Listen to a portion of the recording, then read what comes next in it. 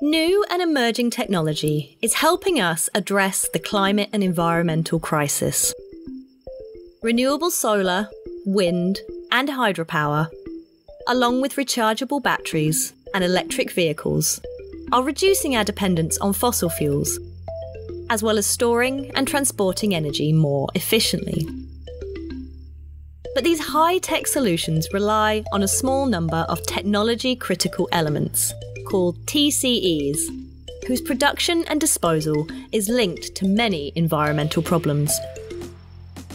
Some scientists even warn that the production and disposal of these vital TCEs could be infringing on the 9 planetary boundaries that keep planet Earth habitable. Mining, processing, and transporting TCEs uses large amounts of energy, resulting in increased greenhouse gas emissions and pushing us further beyond the climate change planetary boundary. Vast open pit mines drive large-scale land use change, use gigantic quantities of fresh water, and can pollute with arsenic, mercury, and other toxic materials, harming biodiversity. Finally, the technology-critical elements themselves may become pollutants when released back into the environment as emissions or waste, transgressing the novel chemical entity's planetary boundary. So, can the technology-critical element supply chain become sustainable?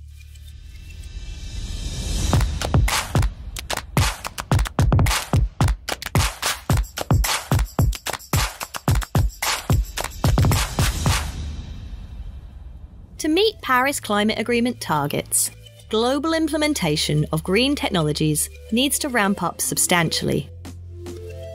And so too does the production of the technology-critical elements required to supply that growing demand. Those TCEs include metals like cobalt, lithium, and tungsten, the platinum family of precious metals, and rare earth elements such as neodymium and scandium.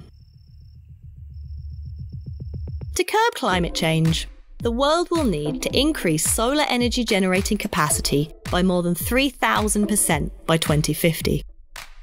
To store all that energy, rechargeable battery capacity must increase more than 5,000%. This will require a huge surge in the production of TCEs. Demand for cobalt and lithium, for example, is expected to soar 500%. There are practical ways to satisfy this dramatic TCE demand while polluting less. Green mining technologies, for example, are making an environmentally damaging industry more sustainable by reducing reliance on fossil fuels and restricting toxic chemical use. The catch? These innovative techniques are extremely expensive, meaning that green mining is currently only profitable for very high-quality ore deposits.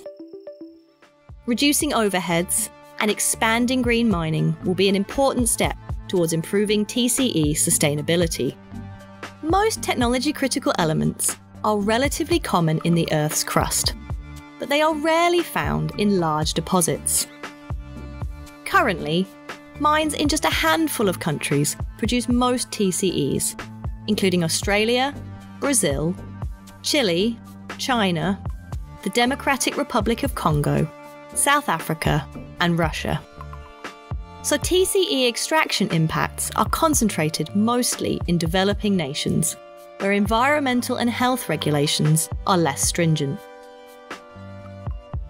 Intense effort is now being focused on finding new sources of TCEs in the developed world with its tougher environmental rules. This could also reduce the TCE's transport footprint and make their supply chains more resilient. When we pull these elements out of the ground and use them in solar panels, batteries, cell phones, computers, and other devices, we are introducing them to new environments, with unknown consequences for the plants, animals, and people exposed. Because TCEs are mostly used in trace amounts, we still know very little about their environmental and health impacts, We know that some TCEs are toxic at high concentrations. Thallium salts, for example, were once used to kill pests. And studies show that some platinum group metals and rare earth elements can build up in the tissues of living organisms.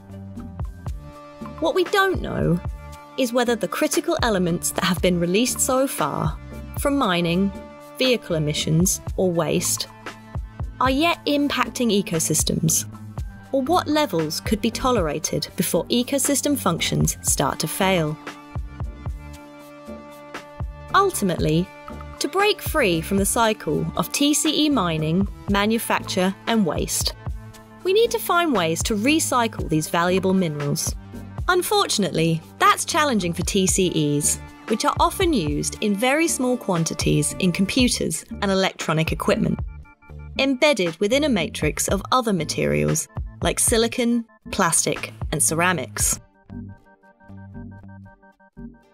Isolating these tiny amounts of metals before or after they enter landfills is extremely difficult, but researchers are developing new techniques.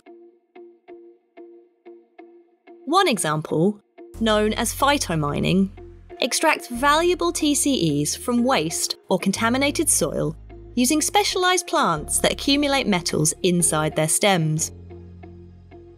Some experts hope solutions like these could make urban mining in landfills and garbage dumps a possibility in future.